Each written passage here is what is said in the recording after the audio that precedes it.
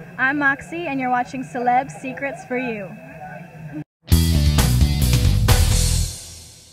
Buffalo Bill was written about a perfect high.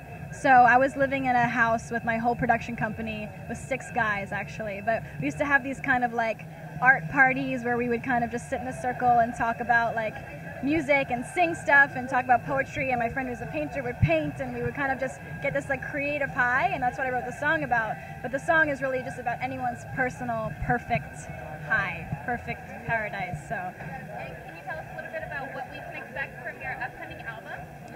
sure, a lot of just real life moments and real life things that I was going through that I put into it. So you know, I love big heavy drums because I'm a dancer, and I love like classic melodies that, you know, can be taken off the track and just stripped down onto piano. So I try to make that the goal of every song that I write.